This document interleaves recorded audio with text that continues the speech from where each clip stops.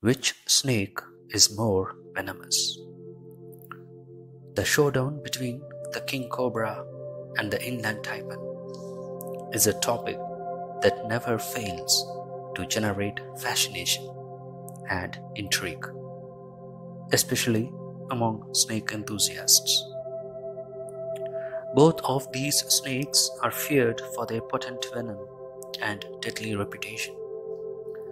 But when it comes to determining which is more venomous, a closer examination is necessary. The king cobra, also known as Ophiopagus hana, holds the title of the world's longest venomous snake. Its reputation as a formidable predator precedes it, and it's known for its impressive size and potent venom. The toxin of the king cobra primarily targets the nervous system, leading to respiratory failure and paralysis in its prey. On the other hand, the inland taipan, scientifically referred to as Oxyurinus microlepidotus, is renowned for possessing the most toxic venom of any snake.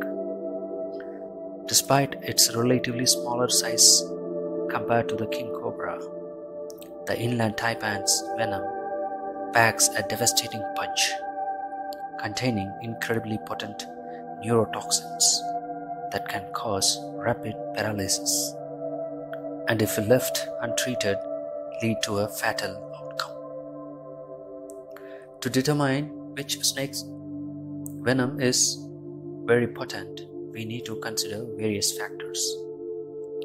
While the potency of the inland taipan's venom is undisputed, the quantity of venom injected during a bite is also crucial.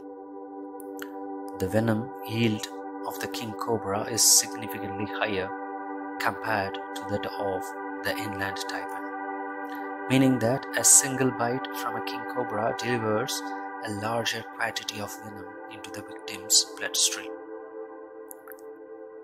Another essential aspect to consider is the LD50 value, which represents the dose of venom required to kill 50% of the test population. In this regard, the inland taipan's venom surpasses that of the king cobra, boasting an LD50 value that places it at the top of the chart as the most venomous snake in the world. This indicates that the inland taipan's venom is indeed more lethal in terms of its toxicity. However, in the context of a real-life encounter, the behavior and temperament of these snakes also play a significant role.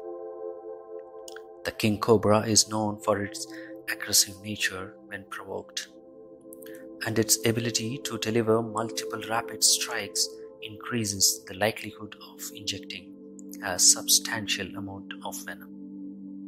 Conversely, the inland taipan is typically reclusive and rarely encounters humans, which reduces the chances of a bite incident.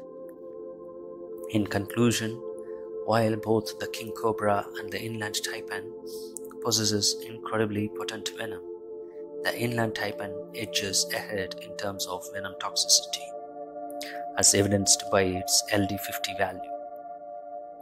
However, considering the overall venom yield and behavior in real-life encounters, the king cobra's aggressive nature and the larger volume of venom it delivers upon a bite cannot be overlooked. Ultimately, both snakes command respect and demand caution, serving as a reminder of the awe-inspiring and formidable nature of the world's most venomous reptiles.